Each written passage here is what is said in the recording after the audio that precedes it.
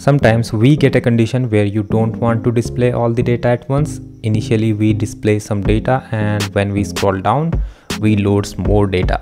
This kind of behavior you typically see in the social media apps like Instagram or Facebook or even in YouTube. You might even spend much more time of your day on just scrolling down. So we are gonna learn that thing in this tutorial. If you find this video helpful, then please hit that like button. If you haven't subscribed this channel, please make sure to subscribe it. Hey there everyone, it's Ravindra here. So let's get started. So write down this command, ng new angular 23 routing. It will enable the routing module in your application, and style equals to SCSS. It means we are going to use SAS in our project. So after that, press enter and it will create a new project for you. Now write code angular 23 and it will open this project into a Visual Studio code. Now you need to install some packages. So write down here npm install ngx-infite-scroll. Okay, and press enter and it will install this package from NuGet. Sorry, not NuGet, npm. Now we need to import that module, so open the app module.ts file and we need to import infinite scroll. So we have to write this thing and copy infinite scroll module and put it down in the imports array. Now we are fine. So close this one, because we have to display some data in our application, so we need some kind of data for that, and we are not going to use any APIs for that. We are going to create some mock services for that, from where we will fetch some data. So just type this ngx services pagination dummy and it will create a pagination dummy service inside the services folder. And right now we don't have a services folder, but it will create for us. So just type this command. Now we can check it here inside the app directory. We have this services folder and we have this service. So open this one, this TypeScript file. Now we need to write some logic inside this pagination dummy service.ts file. So for that we are gonna import these three things: delay, observable and off from RxJS. And now we need some length. That means we are gonna add total 100 items, and means we are going to create an array of 100 items. So we need to create a method get items where page equals to 1 and item per page equals to 10, and these two are the optional parameters. It means if we don't pass the page and items per page, then these values will be set. So by default our page will be 1 and items per page will be 10, and it will be of type observable of a string array. Now we need to create some kind of pagination logic. So we are going to write here const start index, and we will find this index with this logic. It means page -1 into index per page. So if we are passing page equals to 1, it means our index will be 1 - 1 means 0 into item per page means 10. It means initially the start index will be 0. If we pass page equals to 2, then our start index will be 2 - 1 into 10 means 10. So when we click on the next page and pass the 2, so its start index will be 10. Now with this logic we will find the end index, start index plus items per page. So in the initial condition our starts index will be 0 and end index will be 10. So we will return item from index 0 to 10. So that's the first condition or initial condition. Now let's create an empty array and Now we need to define a loop where I equals to start index and I is less than end index, and we will increment the I.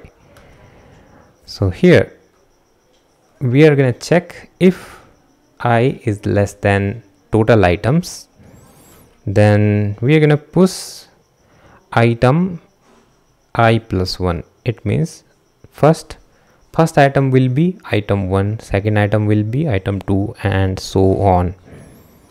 Okay, and we are going to create an observable from these items, and now we are going to fake that this item is getting delayed so that we can mock the real behavior of APIs where we get data on little bit delay. So I'm going to delay it for 500 milliseconds. You can increase it if you want. So just type here pipe and pass delay 500. Now our mock service has been created successfully. You can save this thing and close it. Now we need to create the component where we are going to display that infinite scroll functionality. So just type here ngx components / ngx-infite-scroll, and it will create this component inside the components folder. Right now we don't have this folder, but it will create one for us. So let's wait and let's see what it is going to do. Okay, so it has created this folder for us. Now open the app.component.html file, and you have some boilerplate code here. I have already deleted it, so delete that code and paste this code inside this file. So let's run this project and let's see how it is working. So if I type here ngserve open, it will open this app for us.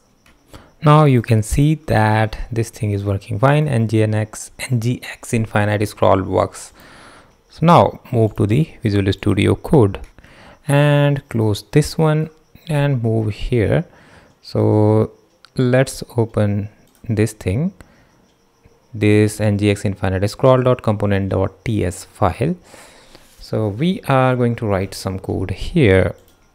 So first thing we are going to do here, we are going to define this thing implements on init, and for that just press here control dot and it will add this on component in import section. Now if we press here control dot, it will say quick fix implement interface on init, and it will create this thing for us. That's fine. Let's remove this guy.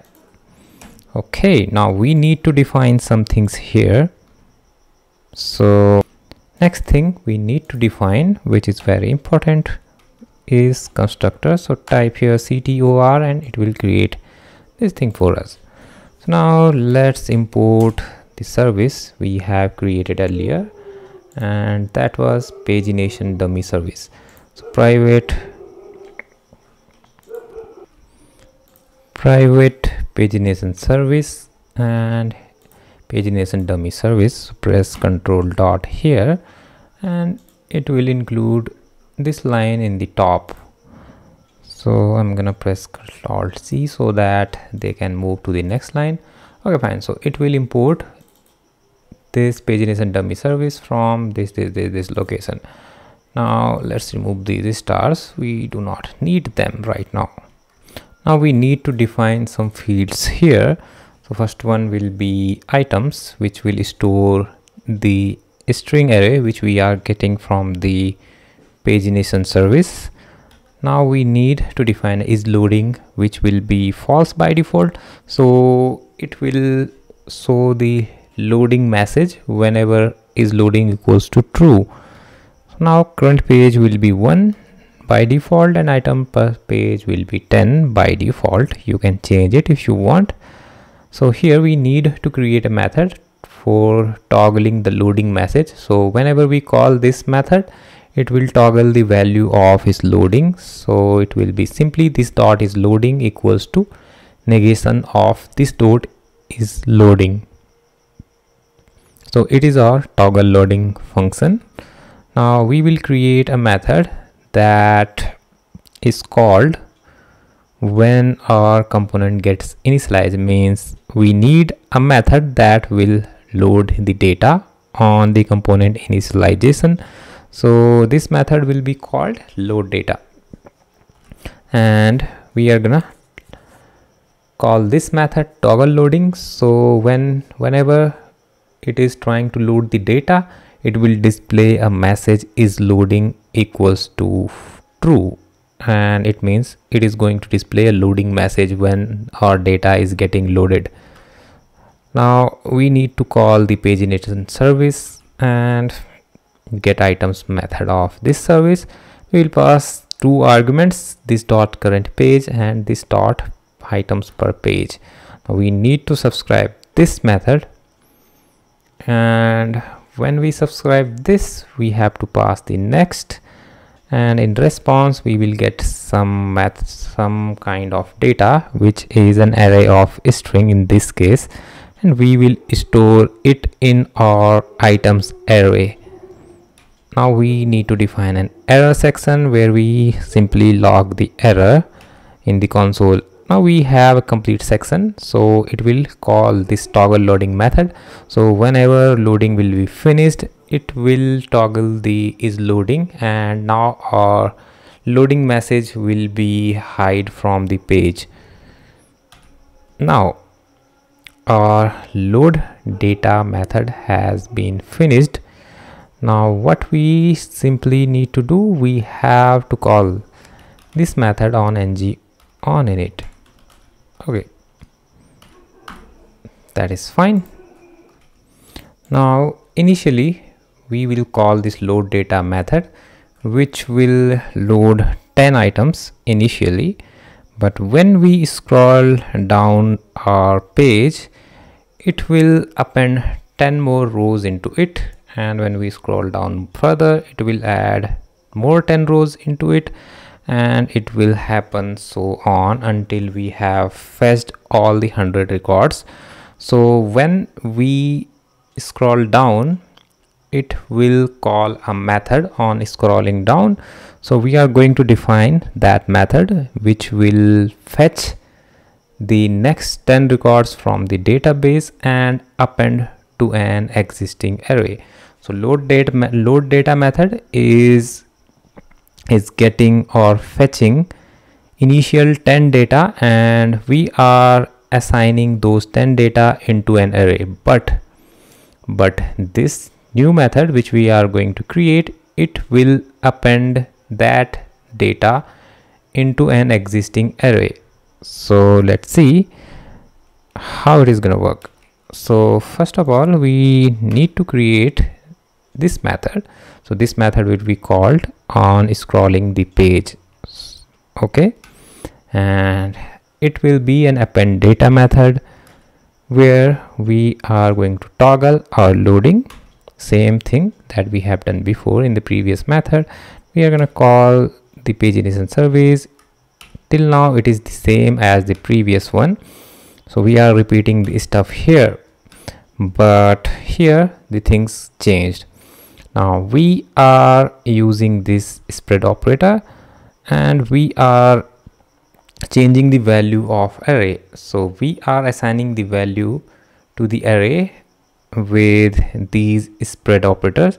It means we are concatenating two arrays here. So first array we are getting from the previous array, and we are also appending our response here. Okay, so here we are defining the error section, the same thing we have done before, and on completion we will toggle the loading. Now we need to define a method which will be called on the scroll event. So this method will be called on scroll event, and inside this method we are going to call the append data, and we will increase the value of this current page by 1. So whenever we scroll down, its value will be increased by 1 and this append data method will be called. So now we have done this part. Now we can move into the UI part. So open this one, and now we are going to define some lines of code here. Obviously, first we need to remove this thing from here. Now just create a div here, and we are going to assign some properties here. So first we will assign class search result, and we will implement this CSS later. First we will see that infinite scroll, what it is doing. It is just a directive that we are calling here so that this div can implement the infinite scroll functionality. Now we have this property which is infinite scroll distance. And its value is 2. And what it is mean? So look at this scroll. So when I move it here just before the bottom, so here its value is 2.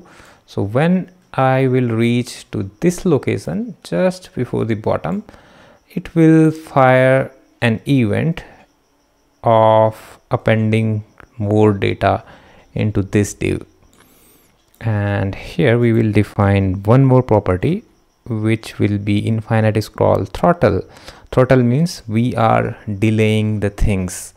So it might be possible that we are scrolling ruthlessly up and down, and it will load some data for us. We do not want that kind of behavior, so we need some stability here. And when 500 milliseconds passed, then it will load the data. Before that it will not load any data. So the scroll event will happen at most the 500 milliseconds. Now here we have this event which is scrolled, and it will call on scroll method when it have infinite scroll distance equal to 2. It means when we move scroll down just before reaching to the bottom, it will fire this on scroll, this scroll event, which will invoke this on scroll method. Now inside this we will, but before that we will define this scroll window equals to false. It means when we have this div in a page and this div have a scroll, there might be a case we have two scrolls, one scroll for this div and one scroll for page. So if I do not define this thing, it will be set to true by default. So instead of firing or invoking the scroll event from this div, it will invoke that event from the page scroll. So that's why we are defining scroll window equals to false. It means we are not going to fire this event from the scrolling the window. Okay, we will only fire this event from scrolling the current div where we are going to implement this functionality.